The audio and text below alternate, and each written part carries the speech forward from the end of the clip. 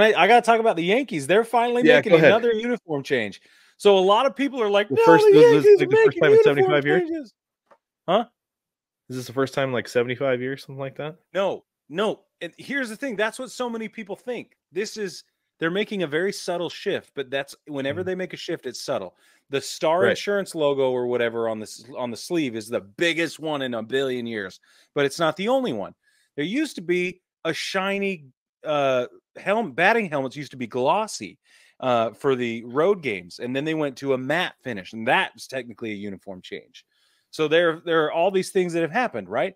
What we've seen for a very long time is this as the Yankees road gray uniform. You'll see it says New York in block in an arch across the chest, New in York, and then they've got the deep navy outlined in white. What they're going to, according to Uniwatch, is this. They're taking away the white piping from around the New York and from around the numbers on the back. So we'll be left with a gray road uniform with just the block blue.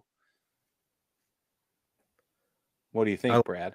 I think it's going to look really good, just the basic, because that's what the Twins have on their gray alternate. Yeah. Right? Or no, their cream alternate. It's just the letters. No piping. It's just the letters. Nothing around it. It's very minimalistic and looks really sharp. This goes all the way back for me, and the reason Uniwatch has the number 5 on there is that it goes back to the days of yore. And I know Yankees fans are all hot and bothered about right. They're all hot and bothered about the white piping going away. And there are two camps. Some love it, some hate it. A lot of people who hate it are getting really loud right now. Some people are saying it's a call for spending and whatever. It's just another gimmick. But I'm here for it. I'm old school. I like old school aesthetics. I will immediately be buying retro road grays. And that's what this is to me, and it's awesome. So the purist in me is very happy. I think it looks sharp. I like it a lot. Yeah.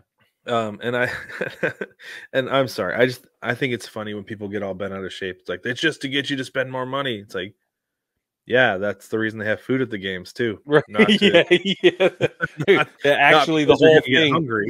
The entire institution is getting you to spend money. They have beer and hot dogs there to get you to spend money. And spoiler alert, it works.